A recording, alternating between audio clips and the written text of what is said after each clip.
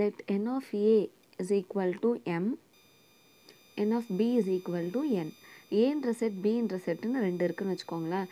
அதில் ஏன்ற செட்டில் இருக்கிற எலமெண்ட்ஸ், ஃபார் எக்ஸாம்பிள் இப்போ இதில் வந்து 1,2 அப்படின்னு சொல்லிட்டு ரெண்டு எலமெண்ட் இருக்குது அப்படின்னா n of a வேல்யூ வந்து 2. ஓகே, அதுபோல் b ஒரு செட் எடுத்துக்கலாம். இதில் ஒரு 3 எலமெண்ட்ஸ் இருக்குது, a b c அப்படின்னு சொல்லிட்டு ஒரு 3 எலமெண்ட்ஸ் இருக்குதுன்னு எடுத்துப்போமே. அப்போது n of b is equal to 3. இதை ஜென்ரலாக எப்படி சொல்லுவாங்கன்னா, ஏல இருக்கிற நம்பர் ஆஃப் எலமெண்ட்ஸ் வந்து mன்னு சொல்லுவாங்க, பியில் இருக்கிற நம்பர் ஆஃப் எலமெண்ட்ஸை nன்னு சொல்லுவாங்க. ஓகே, அதுதான் இங்கே சொல்லியிருக்காங்க, m and n. Then the total number of non-empty relations that can be defined from a to b is. Okay, இப்போ இந்த ஃபார் எக்ஸாம்பிள் சொன்னா இல்லையா, இந்த ஏன்ற செட் அண்ட் பின்ற செட் இதுக்கு மொத்தமாக ரிலேஷன்ஸ் இருக்கும். அதில் டோட்டல் நம்பர் ஆஃப் ரிலேஷன்ஸ் வேணும்னா நீங்கள் இந்த ஃபார்முலா அப்ளை பண்ணணும். 2 power m into n, அதாவது ஏ செட்டில் இருக்கிற எலமெண்ட்ஸ் இன்டூ பி செட்டில் இருக்கிற எலமெண்ட்ஸ். ஓகே, இப்போ 2 power 2 3s are 6 இந்த ஆன்சர் ஃபைன் பண்ணோன்னா வர வேல்யூ இருக்கு இல்லையா, அத்தனை ரிலேஷன்ஸ் இருக்குது இந்த ஏ செட் அண்ட் பி செட்குள்ளே. ஓகே, இதுதான் மீனிங். இதை நம்ம இங்கே அப்ளை பண்ணலாம். இப்போது 2 power இங்கே ஏவோட செட் எலமெண்ட்ஸ் m இன்டூ பியோட செட் எலமெண்ட்ஸ் n. ஓகே, இதுதான் வந்து total number of relations. But இவங்க என்ன கொடுத்துருக்காங்கன்னா நான் எம்டி ரிலேஷன்ஸ் கேட்குறாங்க. அப்போது இந்த டோட்டல் ரிலேஷன்ஸில் அதில் ஒரே ஒரு எம்டி செட் இருக்கும். ஓகே, எம்டி ரிலேஷன் இருக்கும். ஸோ அதுலேருந்து நம்ம அந்த நான் எம்டியை தான் கேட்குறாங்க. ஸோ அந்த எம்டியை மைனஸ் பண்ணிடலாம்.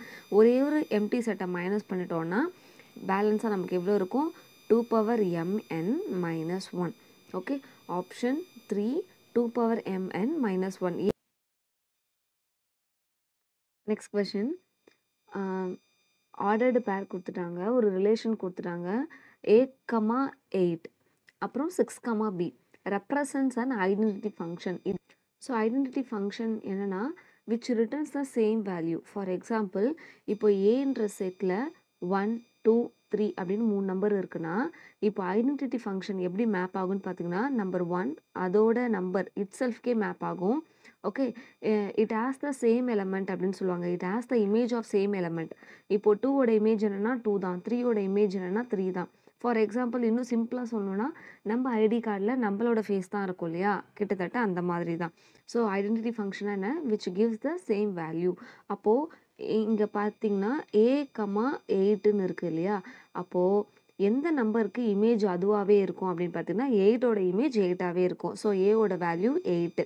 அடுத்தது இன்னொரு செட் கொடுத்துருக்காங்கல்ல, அதில் 6,bன்னு இருக்குது இல்லையா, ஸோ 6ஓட இமேஜ் என்னன்னு பார்த்தீங்கன்னா 6 தான் இட் செல்ஃப். அப்போது 8,6 அதுதான் a,bயோட வேல்யூ.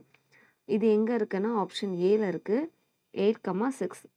ஓகே, ஸோ ஐடென்டிட்டி ஃபங்க்ஷனா என்ன, identity function is a function which returns the same value. Next question, A B அப்படின்னு ஒரு 2 செட் கொடுத்துட்டாங்க.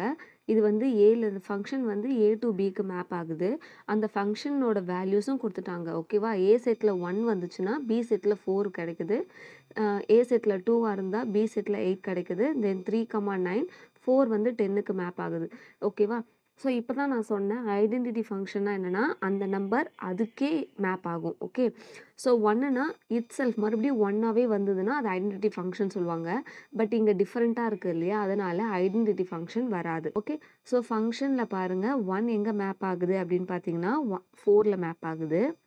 ஓகே, அடுத்தது 2 வந்து கோஸ் டு 8, அடுத்தது 3 to 9, 4 to 10.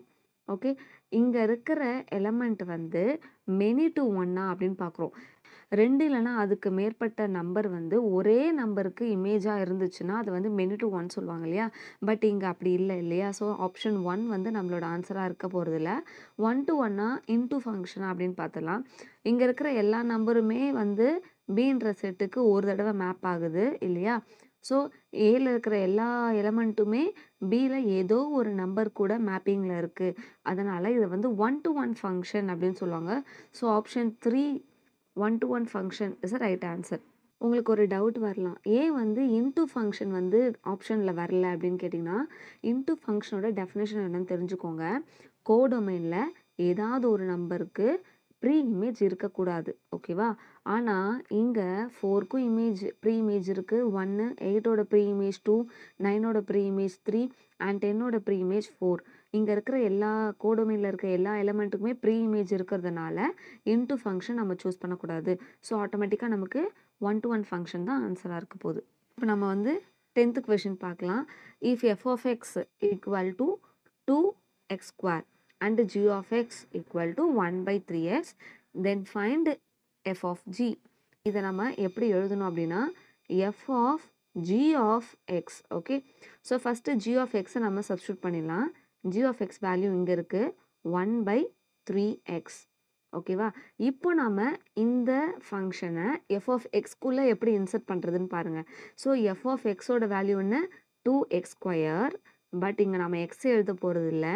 எக்ஸுக்கு பதிலாக g of xோட வேல்யூவை சப்ஸ்டியூட் பண்ண போகிறோம். அதாவது 1/3x. ஓகே, ஸோ 2 இங்கே 1 ஸ்கொயர் பண்ணால் 1 தான் கிடைக்கும். ஸோ 1/3 ஸ்கொயர் பண்ணால் 9, x ஸ்கொயர் பண்ணால் x square. So finally answer வந்து பார்த்தீங்கன்னா 2/9x ஸ்கொயர். இதோட answer option 3, 2/9x square. f is mapping from a to b. அந்த ஃபங்க்ஷன் வந்து ஒரு பைஜெக்டிவ் ஃபங்க்ஷனாக இருக்குது. பைஜெக்டிவ்னா என்ன அப்படின்னா 1-to-1 ஃபங்க்ஷன் இருக்கு இல்லையா, 1-1 ஃபங்க்ஷனையும் on-to ஃபங்க்ஷனையும் சாட்டிஸ்ஃபை பண்ணணும். ஓகே, இதோட டெஃபினேஷன்ஸ் நம்ம 10th ஸ்டாண்டர்ட் சமச்சீர் புக்கில் இருக்குது, நீங்கள் அதை ரெஃபர் பண்ணிக்கோங்க. அண்ட் n of b வந்து 7ன்னு சொல்லிட்டாங்க. தென் n of a is equal to என்னன்னு கேட்குறாங்க. ஸோ இந்த கண்டிஷன் பைஜெக்டிவை பொறுத்த வரைக்கும் 1-1ஐயும் சாட்டிஸ்ஃபை பண்ணும், on-to-வையும் சாட்டிஸ்ஃபை பண்ணுன்னு சொல்லியாச்சு. ஸோ ரெண்டுமே சாட்டிஸ்ஃபை பண்ணுச்சு அப்படின்னா கண்டிஷன் அதுக்கு ஒன்று இருக்குது. Number of elements in A and number of elements in B. ஏன்ற செட்டில் இருக்கிற நம்பர்ஸ் அண்ட் பியில் இருக்கிற நம்பர்ஸ் ரெண்டுமே ஈக்குவல். என் ஆஃப் பி அவங்க 7 சொல்லிட்டாங்க. அப்போ ஆட்டோமேட்டிக்காக என் ஆஃப் ஏவோட வேல்யூவும் 7 தான். So option 1, 7 is the right answer. f of x அப்படின்னு சொல்லிட்டு ஒரு ஃபங்க்ஷன் கொடுத்துட்டாங்க. represents a function which is linear, cubic, reciprocal, quadratic. Okay, இந்த கிவன் ஃபங்க்ஷன் வந்து லீனியர் ஃபங்க்ஷனா, கியூபிக்கா, ரெசிப்ரோக்கலா, குவாட்ராட்டிக்கான்னு கேட்குறாங்க. ஸோ இதுக்கு நம்ம எக்ஸுக்கு என்ன பவர் இருக்குது அப்படின்னு பார்த்துட்டு அதை வச்சு தான் நம்மளால் ஆன்சர் ஃபைண்ட் பண்ண முடியும். ஓகேவா? பட் இங்கே எக்ஸுக்கு பவர் டைரெக்டாக கொடுக்காம x+1 ஒரு எக்ஸ்பிரஷன் கொடுத்துருக்காங்க. ஸோ இந்த ஃபுல் எக்ஸ்பிரஷனையும் நம்ம ஃபார்முலாவை அப்ளை பண்ணி சிம்பிளிஃபை பண்ணதுக்கப்புறமா தான் எக்ஸுக்கு பவர் என்ன இருக்குதுன்னு வச்சுட்டு அது லீனியராக, கியூபிக்கா, ரெசிப்ரோக்கலா, குவாட்ராட்டிக்கா நம்மளால் சொல்ல முடியும். ஸோ ஃபஸ்ட்டு a+b ஃபார்மேட்டில் இருக்கா, ஸோ அதை நம்ம எக்ஸ்பேண்ட் பண்ணணும். அடுத்தது a-b ஃபார்மேட், அதை வச்சு இதை எக்ஸ்பேண்ட் பண்ணணும். எக்ஸ்பேண்ட் பண்ணிவிட்டு மைனஸ் பண்ணிவிட்டு ஸோ ரிமைனிங் டேர்ம்ஸ் என்ன கிடைக்குதோ அந்த டேர்ம்ஸை வச்சு தான் நம்ம ஆன்சர் ஃபைண்ட் பண்ண போகிறோம். Okay, so a+b a-b formula recall பண்ணிடலாம். இதுதான் அந்த ஃபார்முலா. இதை வச்சு நான் இங்கே அப்ளை பண்ண போகிறேன். ஸோ ஏக்கு பதிலாக எக்ஸு, பிக்கு பதிலாக 1.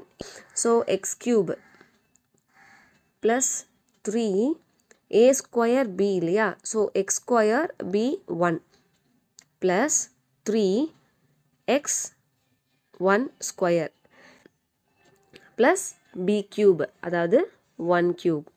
ஓகே, ஸோ இங்கே இருக்கிற மைனஸ் போட்டுக்கிறேன், ப்ராக்கெட் ஓப்பன் பண்ணிவிட்டு a-b ஃபார்முலாவை இங்கே அப்ளை பண்ணுறேன். x³ - 3x² × b + 3xb² - b³.